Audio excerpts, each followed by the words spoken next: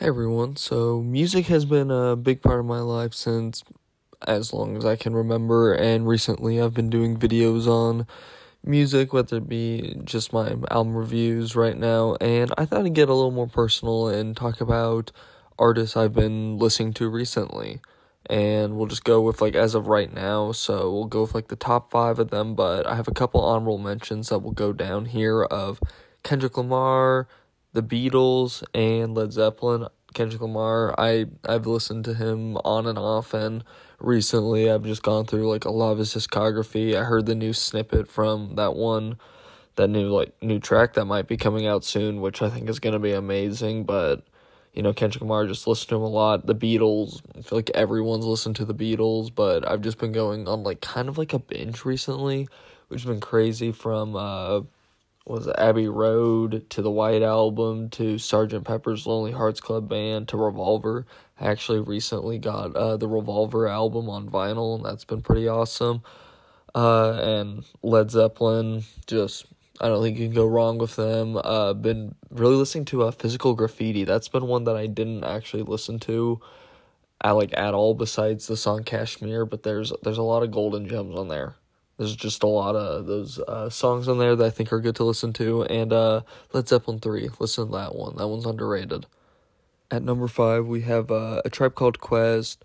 I feel like a lot of people know this band. If you're any big fan of this 90s rap era, they have considered one of the best rap albums of all time in the Low End Theory, which is still, in my opinion, gets underrated at how good it is at blending jazz, these clever wordplay, and back and forth, the flow in it, just the chemistry between Q-Tip and Phife Dawg, which, rest in peace, Phife Dawg, but that's just not something I see as much in rap groups modernly, and I do listen to a lot of modern rap of this kind of chemistry and this back and forth almost conversations in it on that album and all of their discography in general, just from Midnight Marauders to People's Instinctive, that album, their debut one, which they made when they were still teenagers at that point, which is crazy to me, and it's still a good album. It's been outdone by other ones, in my opinion, obviously a Low End Theory, Midnight Marauders, but it's not it's a 9 day, the first one was bad or anything. These guys are amazing, and then they brought in Mr. Muhammad, sorry, as their new producer after the first album, or he might have been on there because I know they had another guy on it for the debut album that left, but his production skills on it are amazing throughout the albums. The band has just been really good. Check the Rhine, amazing song. The horn sections on it are good. There's just so many good themes on it. Their last album that they ever made, I think did really good at just bringing the old with the new together, kind of putting this bridge and basically passing the torch on, which I thought was so cool to do.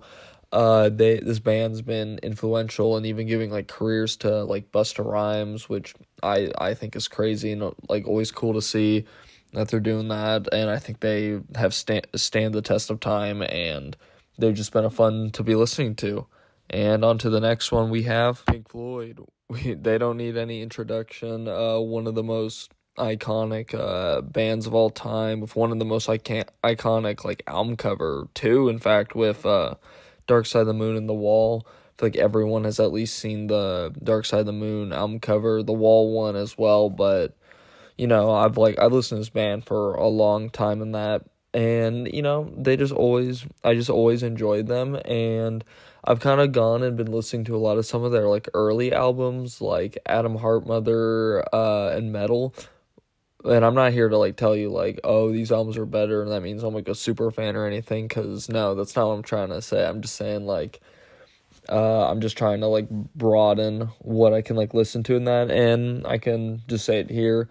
They're not bad albums. I definitely don't think that they're better than The Wall, Dark Side of the Moon, Animals. I think Metal is actually from that early on before they kind of hit their stride. With their commercial, with the commercial stride with Dark Side of the Moon, Metal was definitely their peak one in my opinion.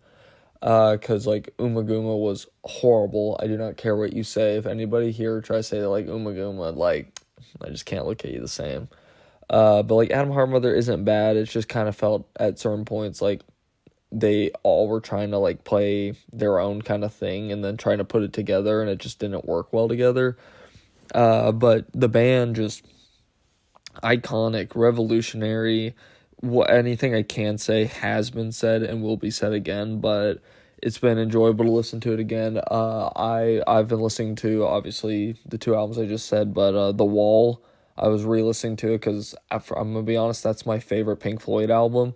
Some people say that's basic. I don't care. It's a really good album and was my real like introduction into listening them and liking them, and it's just been good. It's been a good experience so far. Highly recommend it.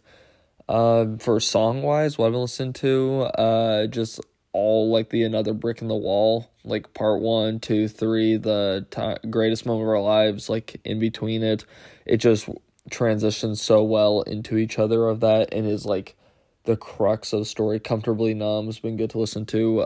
Young Lust, Run for Your Life, Mother. From that album, it's all been like good. The entirety of Animals is also so still underrated, and it's amazing of that. It's not a super long album, not a lot of songs on it, really good. Uh, just very good. Wish You Were Here, that's another album that's been really good. I also just got that one on vinyl. Super stoked that I have that now. Highly recommend just a lot of those albums I've named. But yeah, no, that's Pink Floyd. That's number 4. And on to the next one, we have Talking Heads. They've become one of my favorite bands recently. I've known who they are and I've listened to them decently, but that was only like the surface level of like their most famous songs, like Psycho Killer, Take Me to the River, Burning Down the House. Speaking of that, if you haven't heard that Paramore cover of it, it's amazing. But yeah, it's really just been those songs alone that I knew, and I knew that they were like influential, like everyone sang that, and I was like, for the longest time, I was like, okay, but like how influential can they be? And then it was during work, it was gonna be a long day, and I was like, I've been trying to listen to like new albums, just as like kind of to broaden my horizon, and I knew that Talking Heads' Remain in Light is like their highly regarded album, like their highest regarded album up there with like Speaking in Tongues. I know those are the two, but I liked the album cover and I was like, okay, we'll give that a listen. And the moment I hit play, like from the start to the end, I enjoyed every single song on there.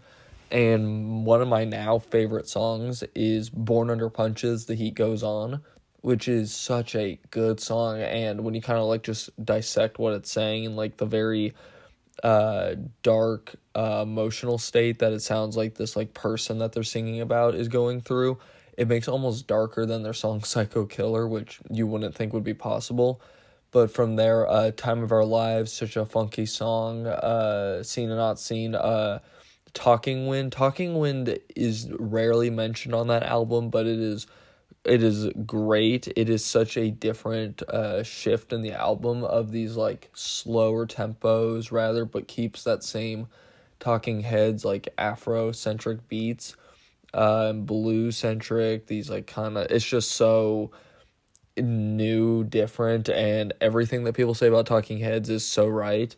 The performances that they give on these are amazing, and I've enjoyed listening to them and have continued to, and I keep finding new stuff with a bunch of their other albums on there, and it's just been fun. And at number 2, we have Tyler, the Creator. Now, I need Tyler, the Creator to release a new album soon because I'm getting on like a dry streak where I'm just waiting for new stuff because it's been Call Me If You Get Lost, it's been Igor, it's been Flower Boy, it's been Wolf, I've been re-listening to Goblin. Haven't really listened to Bastard just because anything on Bastard really just gets outdone on Goblin, and I'm not the biggest fan of Goblin outside of 2 songs on there, which is She and Yonkers. But I've just been on like a kick of Tyler, the Creator lately, and I can't tell you why. But you know, I wasn't like that big of a Tyler person back in the day of like middle schools, kind of when like it came to my attention who he was, and it was because of Eminem name dropping him, and then I looked up who Tyler was, and then listened to Goblin for some reason. I don't know why Goblin was the one I chose to listen to, and I was like, whoa, what am I listening to? Because of how, like, disturbing and dark it was, and it was funny, but at the time it just was not for me, and I don't know why that wasn't for me, because I was big on Eminem back then. I mean, like, his, like, early stuff, like, his very, made to, like, piss people off type of albums, and that's, like, what Goblin was, so I don't know why I didn't like it at the time, but, I didn't like, I wasn't a big fan of that, and back then, if I didn't like one song by them, then I just would not listen to the rest of it, which was, dumb, but also middle schooler. And then I listened to Cherry Bomb because that came out, and I didn't like Cherry Bomb, like, at all. Like, that's still to my day my least favorite Tyler, the Creator album. That's why I didn't name drop it. So even then I wasn't gonna listen to it, and then it was I also that made me skip Flower Boy, and I love Flower Boy now. And then it was in 2019 I saw that Tyler, the Creator's Igor beat DJ Khaled for the #1 spot. This wasn't because I disliked DJ Khaled or anything at the time. It was simply just because it was being talked about so much, and I was like, wait, Tyler, the Creator beat DJ Khaled? So I listened to Igor and was like, whoa, this is crazy. Into my freshman brain of, I'm an emotional mess right now with the heartbreak, all of that stuff. It just spoke to me. And then I listened to Flower Boy. That was amazing. And then, a couple years later, Call Me If You Get Lost comes out, and I loved that album. The Estate Sale made it even better. And I've loved Tyler since then. I love his personality, because I also just didn't pay attention to him outside of his music, so I didn't really get to, see his personality outside of it, and, like, from appearances on, like, the Eric Andre show, his interviews, it's just so funny. It's made me love Tyler. But there's one band, and, like, just one artist that I can't stop listening to, and this has been like this for the longest time, and that would be our #1 spot, Soundgarden. I have loved Soundgarden since I was in middle school, and my love for them has grown even more. At the time of recording this, it is, I believe, the 30th anniversary of Superunknown, which I love that album. My personal favorite Soundgarden album is Bad Motorfinger. I own it on vinyl. Loved it, really got into it in high school when I was slowly starting to get into some more, like, heavier sounds, and just really liked it. But I've liked so much of their discography, down from their debut Ultra Mega OK to their next album, Louder Than Love. Have that one on vinyl, really good one. I think that one's underrated with that, like, raw grunge sound, and does it super well. Then they had Bad Motorfinger, which explored these heavier sounds, more like ambiguous songwriting, and this was when they brought in their new bassist, Ben Shepherd, and it just worked so well. Then they had Superunknown, then it was Down the Upside, and then that's when the band broke up, and they came back with King Animal, and I wasn't really that big a fan of King Animal, like, even as the biggest Soundgarden glazer you will ever meet. I'm not going to glaze King Animal. I don't think it's a horrible album or anything. I just think it lacked a lot of the characteristics that made me love Soundgarden. And while, yeah, no, it's not a bad album, I just don't think it's good. It's just kind of, it's just kind of mid, honestly. But Chris Cornell, I think, is one of, for male vocalists in rock, because I don't really want to go in all genres, because then it's, like, criteria is different of that. That's why I'm not a big fan of those, like, greatest singers of all time, because, one, you gotta, like, then put it into standards of, like, well, what does each, because different genres classify it differently. But I think he's one of the best male, like, vocalists in rock music, or just one of the best rock vocalists, from his ability to transition so smoothly from this, like, warm baritone voice to these, like, higher pitched but still smooth, to, like, this raw energy he exhibited in his, like, early career. It's amazing of that, and his ability for it to just flow so perfectly, of, like, the rhythm section of the band, of, like, from him, because he played the rhythm guitar, to Matt Cameron as the drummer, Ben Shepherd as the bassist, and even their former bassist, I think it was Hiro Yamamoto was his name, who was for the first two albums. just very impressive what these guys were able to do in it. One of the best like grunge bands, if not in my opinion, I think they're the best grunge band in terms of like music they made. Obviously, you can never beat the cultural impact of Nirvana, no matter what you say, no matter how much somebody might say they're overrated. I don't think they're overrated because of what they were able to do. But it's still just, it's so crazy of that, and they definitely deserve the praise they're given, but I think should be given more. But it's just insane just from, like, songs that they've made from, like, Black Hole Sun as, like, their most well. That song just got added to Fortnite. I just remembered that, too. On the same album, 4th of July, Spoon Man on Bad Motorfinger, Jesus Christ, Pose, Slaves and Bulldozers, Outshine, Rusty Cage. Rusty Cage got covered by Johnny Cash. Louder Than Love, Hands All Over, Loud Love, underrated one that I never hear mentioned, Power Trip. Go listen to that. That opening, like, layered vocal thing they did is so alarming and haunting. Down the Upside, there's a song Pretty, and then it says a word on there that I can't say. I don't want to say on YouTube just in case.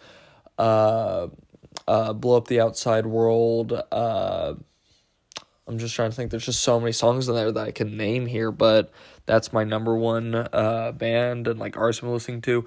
But that's been that year's running. That was my 2023 Artist of the Year. I was in the top 0.5% of listeners, which was crazy, and a huge fan of this band. But yeah, that's gonna be the video, honestly. I had a lot of fun making this video. I enjoy kind of just talking about it, and I hope to do more in the future, but that's gonna be it from me. Hope you enjoyed. Tell me what your guys' top 5 artists are. I'm always curious of that. Just like feel free to share that. I'm not here to judge that. I'm just kind of curious, and hey, maybe I might hear something that I have to add to my like need to listen to list. But that's gonna be it. Bye.